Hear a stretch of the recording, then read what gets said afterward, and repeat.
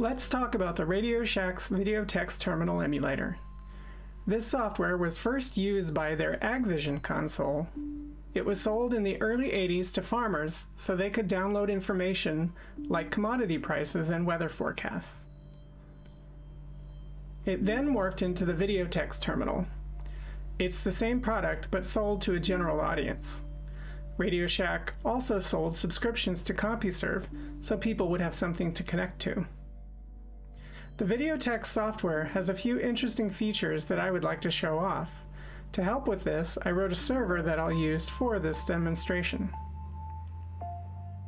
To connect to the host, first press the break key, then pick up the telephone handset and dial the telephone number of the information service. When you hear the tones, press enter on the terminal and hang up the receiver. Eventually, the host will respond. First, I'll display some text.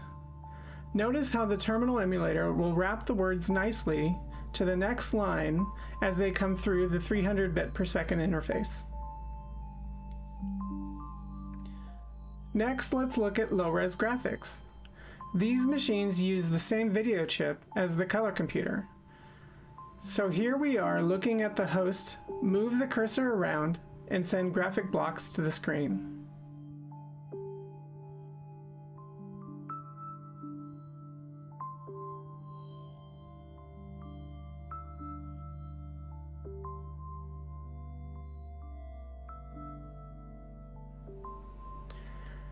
Third is medium res graphics. Here, the terminal emulator is switched into a graphics mode, and the image is sent to the display using a form of run length encoding. Very slowly.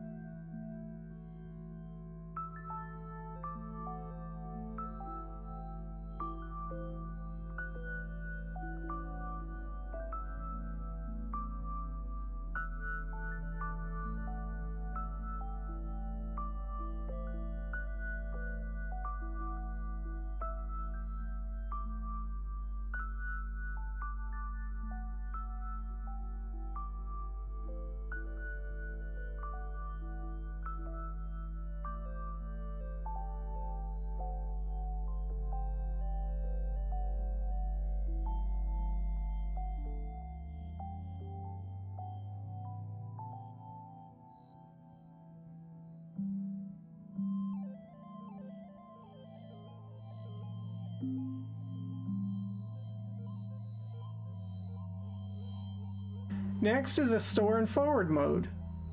This lets you write text offline to be uploaded later, thus saving expensive connection charges. First, we reset the machine, and instead of tapping break to go online, we just start typing text.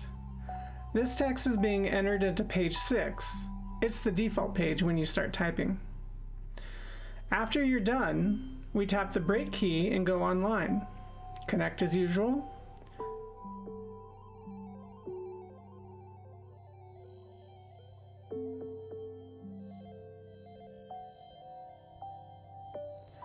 Then ask the host to retrieve page 6.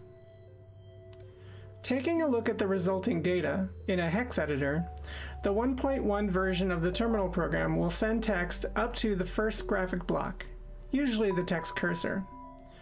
Notice it sent whole lines, even the many blank spaces on the first line. Also notice the code that is appended to the end of the data. Finally, the terminal program can accept 6809 machine language programs from the host.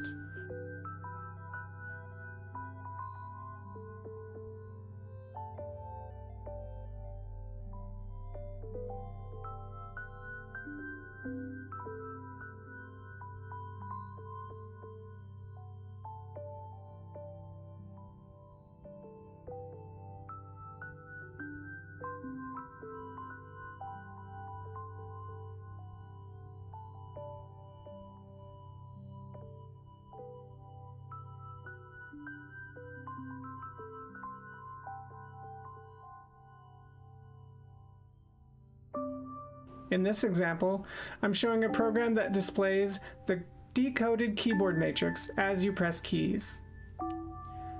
So far, no video of the kind of information that was sent to the AgVision has ever been found.